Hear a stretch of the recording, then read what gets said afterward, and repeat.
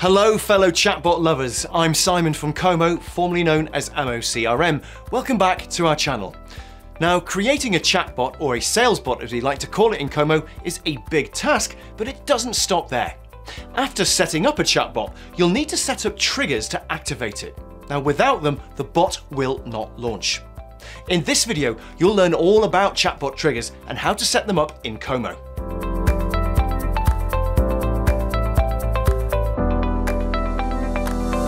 Now with Kommo, you can build chatbots for any occasion, fulfilling every potential need your business might have.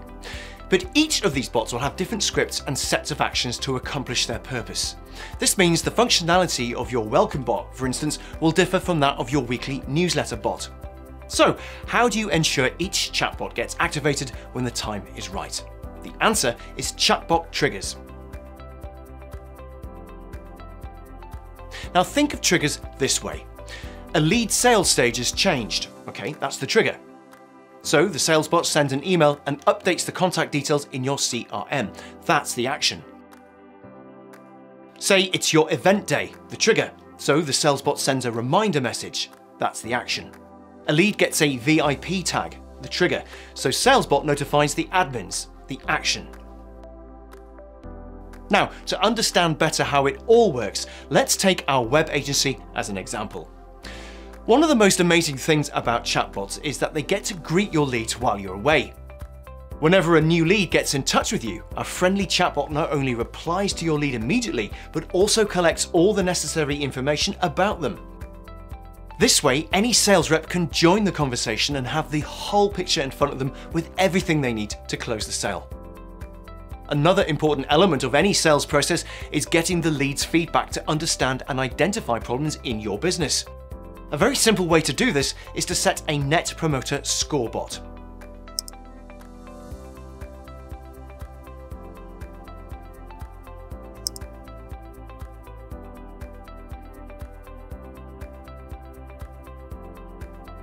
Now, once a conversation with the lead ends, our chatbot gets activated and starts requesting leads to evaluate the quality of service.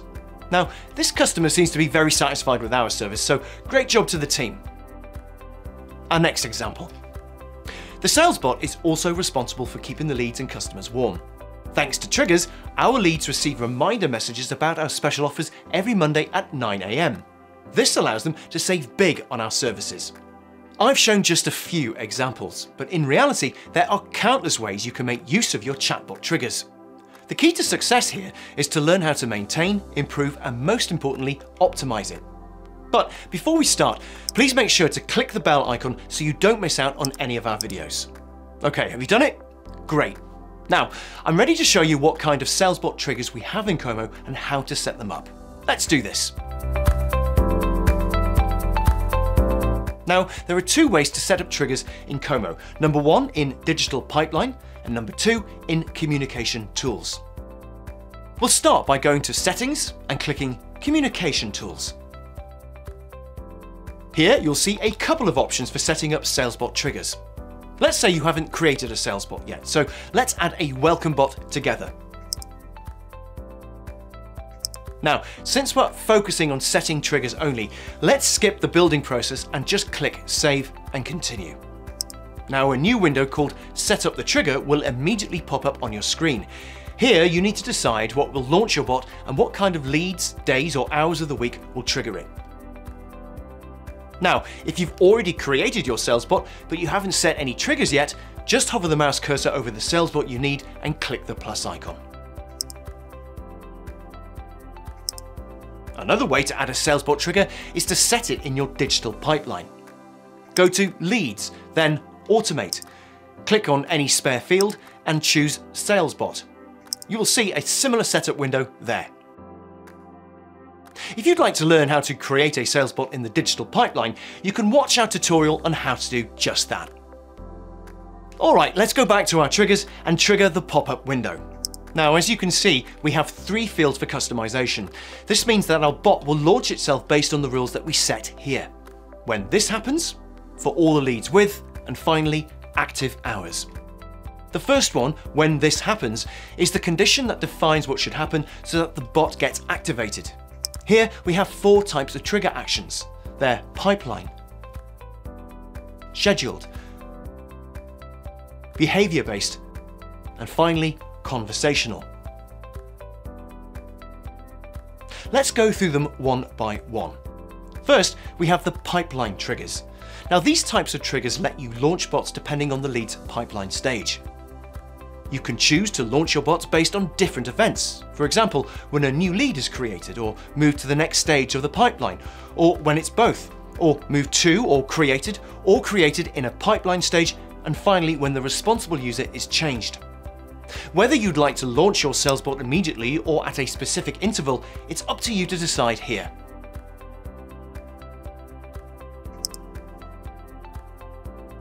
Then we've got scheduled triggers. Now, these triggers will launch your sales bot at a specific time of the week, month, or year. For example, I want to send a weekly newsletter or promotion to my leads or customers. I just select the date and set the trigger to once a week on, say, Monday at 9 AM. Here, my customers will now receive a regular reminder, and there's no need for any manual input. Okay, let's move on to behavior-based triggers.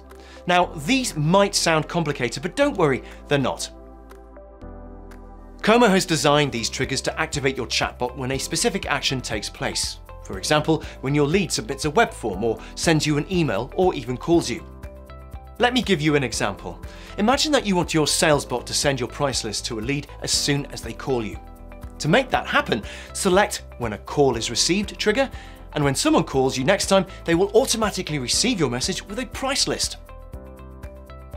Finally, we've got to the conversational triggers. These are triggers that launch your bots when a specific action happens in your chat, for example, when a conversation starts. Let's say you've created a duty hours bot to indicate your availability hours as soon as your leads or customers write to you. In that case, you need to choose when a lead chats for the first time that day in any channel. If you want, you can set this trigger for one communication channel only, such as WhatsApp. The next field is optional. It's called for all leads with. Here, you can add a condition that allows you to trigger the sales bot only for a particular group of leads. It can be someone at a specific stage of your pipeline with a certain budget or, say, with a special tag. Now, this trigger is perfect to use when you want the bot to run a special offer to your VIP customers who've spent, say, between $10,000 or $100,000 on your service or product. Just click Sale and enter the range. Now, the next field is called active hours. Here, you can set your sales bot to respond at a specific time. If you want your sales bot to take over when you go for lunch, for example, you can easily do that as well. Your sales bot will take care of all your incoming messages while you're away.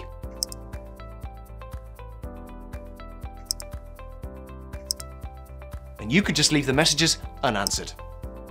Once you've customized your triggers, don't forget to click Done to save all the changes. Oh, and by the way, you can always edit your existing trigger or delete it.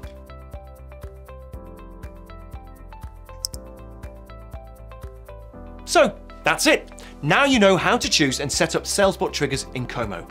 Don't be shy to experiment with different triggers for your SalesBot and tell us how it went in the comments below.